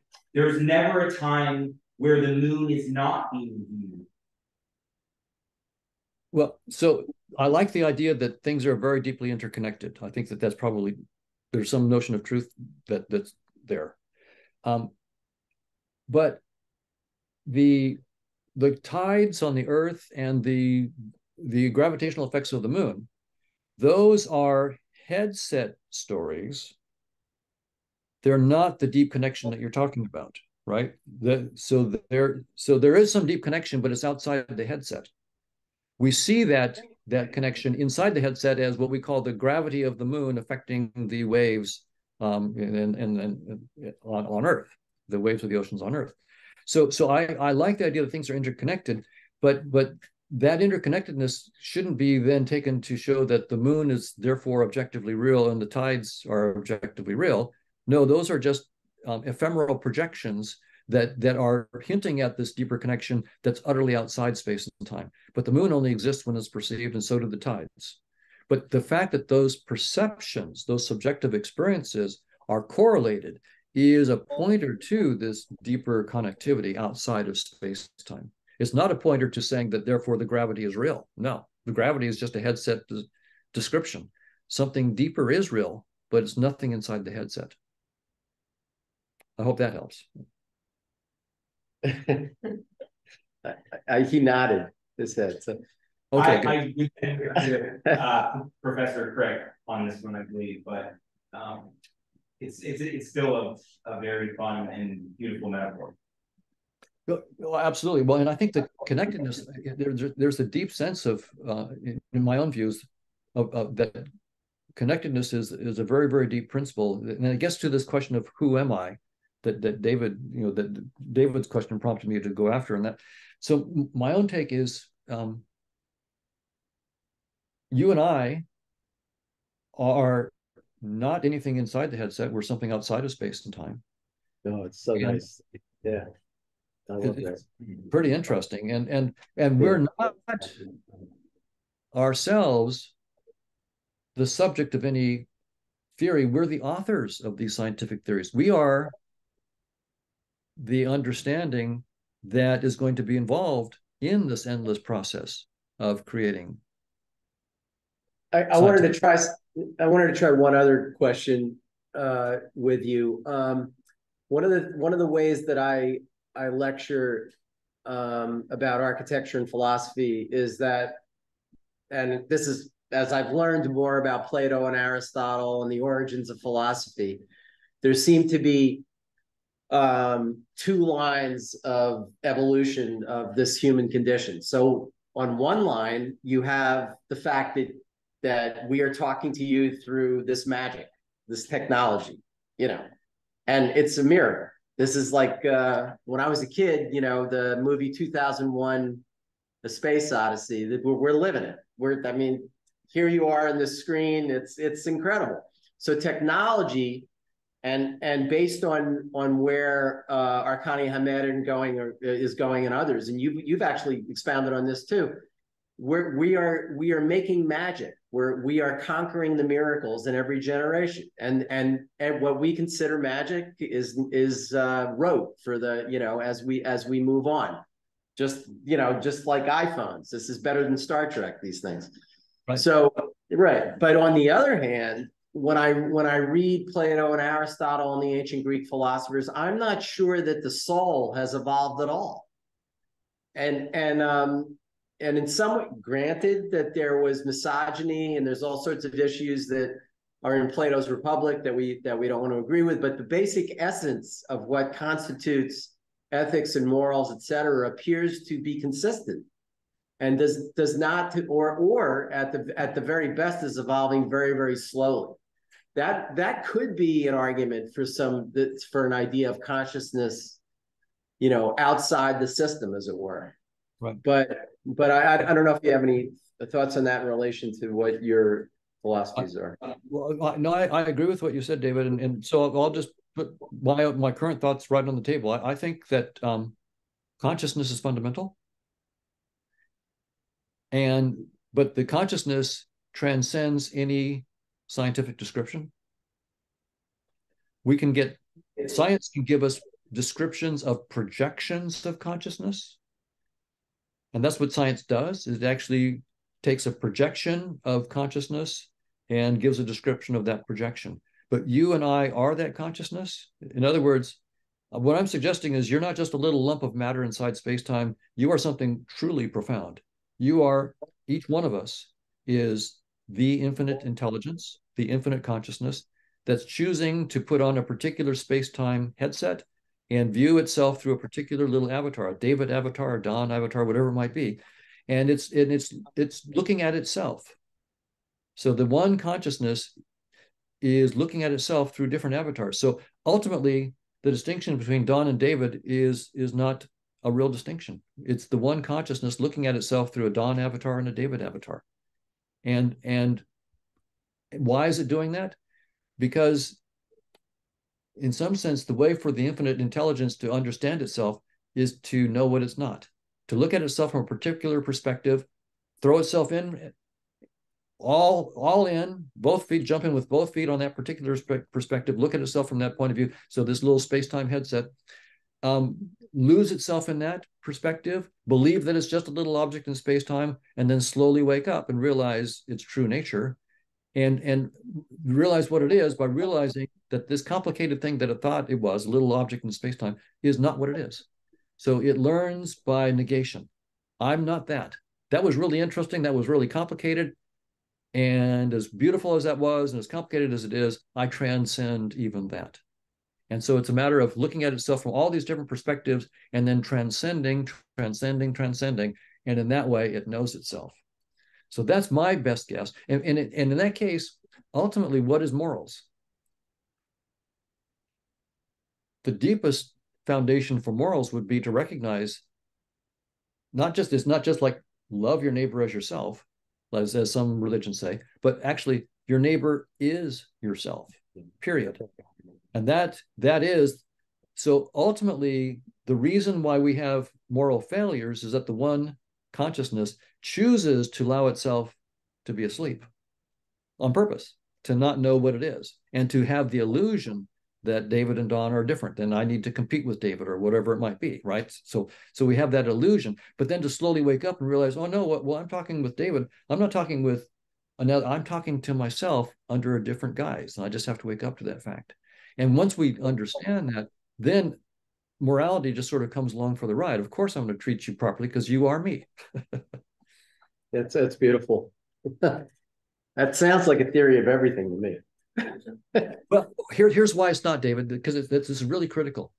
That I just told you is a story. And if there's anything true about it, it's what it says we can't know. Now, you can truly say things that you can't know. So but here's what we cannot know. And that is, what is a mathematical description of that one consciousness? And in my own mathematical theory of consciousness, so I have a mathematical theory of consciousness that I published, and you can see it's called the Fusions of Consciousness paper. I published it. It's an easy theorem from that theory that my mathematics cannot describe that ultimate one consciousness. It can only describe different projections of it. That's all I can do. Right. And so my own theory, what's quote unquote true about my theory is my theory says this is not a theory of everything. Yep, that's true. This is not a theory of everything. So it's true in that regard. And that's the only, in some sense, that's the deepest truth we can ever get, is that. Now, how do you know the truth? You and I are the truth from this point of view. But any concept that we bring to bear is not it. It's only a perspective. So the only way to know the truth is, as many spiritual traditions have said, let go of all concepts, sit in utter silence. Right. And then, and only then. So it's not, it's a sine qua non. To know the truth, it's a sine qua non to let go of concepts, because you are the truth and you can only know yourself directly, not through ego death. Ego death. Right. So this is where science and spirituality seem to be dovetailing, finally. So I'm looking forward to a rapprochement between science and spirituality. But I think both will be shocked by what they learn from the other, and both will be helped by what they learn from the other. It's pretty much perfect timing because it's 2 o'clock. Do you have any concluding thoughts? I'll just show a concluding slide. I think ultimately these things will lead to concepts in architecture, and that once we understand that this is all a VR headset, and we understand the rules of the headset, then we can start to play with the headset, and our architecture can be quite more flexible. Instead of having this framework of rigid things that exist, in a physical world, we have this flexible world now. It's all VR. It's all being created on the fly. How can our architecture start to reflect that, the possibilities of that? Beautiful. Yeah. Thank you so much, Don. Thank you. It's a pleasure. Yeah. Great pleasure. Okay. I look forward to seeing the video. Are you going to post it on YouTube or? You want me to send it to you first, or I'm happy? I could post. We could jump in the water and post it first. That's fine. Yeah, you can just post it. I haven't said anything that I'm embarrassed about. So that's good. Same here. Okay. All right. Yeah. Have a wonderful weekend. Thank you. Thank you. Again, it's a Take pleasure. care. Yeah. Thanks a lot. Yeah. Bye-bye. Yeah.